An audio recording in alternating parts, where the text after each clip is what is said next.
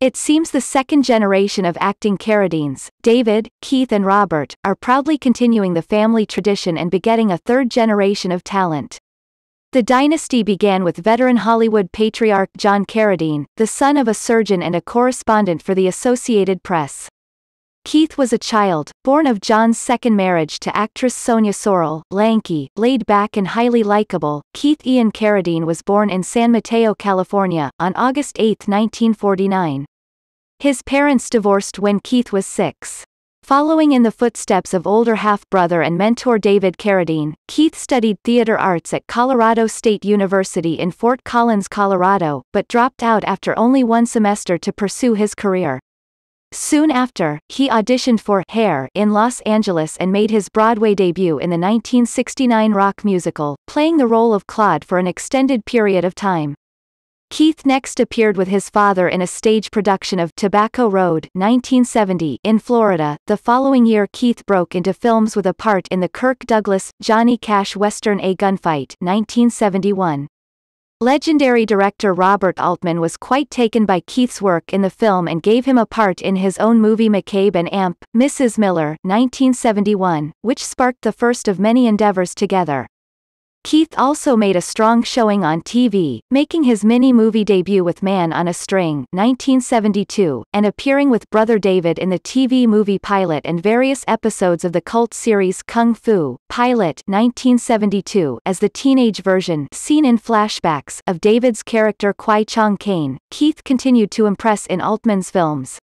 He played one of 3 convicts in the critically acclaimed movie Thieves Like Us 1974, but scored Oscar Gold with his next Altman film, Nashville 1975, not with his acting but with his songwriting.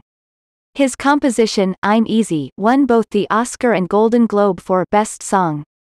Keith also earned a Grammy nomination in 1976 for his contribution to Nashville in the Best Original Score Written for a Motion Picture or Television Special category. Keith's first association with Altman's protégé, Alan Rudolph, occurred filming Welcome to L.A. 1976, to which he again contributed his music talent.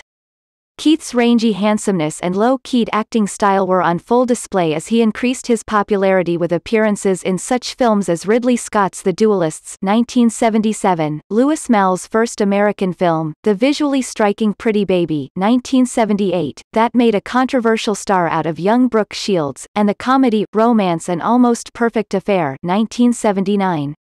One acting trick that worked was pairing all 3 Carradine brothers in The Long Riders 1980, which recalled the infamous lives of brothers Cole, Jim and Bob Younger, and boasted 3 other sets of acting brothers, Keach, Quaid and Guest, as various other outlaw siblings. Keith's acting reviews throughout much of his career would be decidedly mixed. Some would find his unassuming, introspective acting too listless while others found it beautifully realized and understated. Many of his best notices came from the Altman and Rudolph films, appearing in 2 of Rudolph's acclaimed 80s works, Choose Me 1984 and The Moderns 1988. He also persevered on TV with award-worthy work. His role in the miniseries Chiefs 1983 netted an Emmy nomination, while his recurring role as Wild Bill Hickok in Deadwood 2004 earned a Golden Satellite nomination, and his work in the made-for-TV film Half a Lifetime 1986 scored a Cable ACE nomination.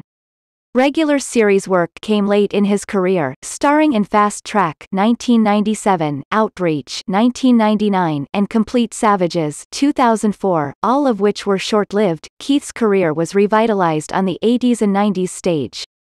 In addition to strong roles in Another Part of the Forest 1982 and Detective Story 1984, he won the Outer Critics Circle Award for his excellent work in 1982's Foxfire opposite Jessica Tandy and Hume Cronin and then roped a Tony and Drama Desk nomination as humorist Will Rogers in the Broadway musical The Will Rogers Follies 1991.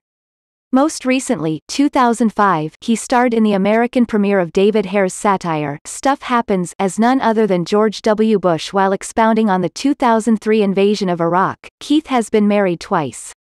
Of his 2 children born from his first union to actress Sandra Will, who played opposite him in the film Choose Me 1984, son Cade Carradine recently portrayed Lord Oxford in the film Richard III 2007, and daughter Sorrel Carradine has been seen on TV.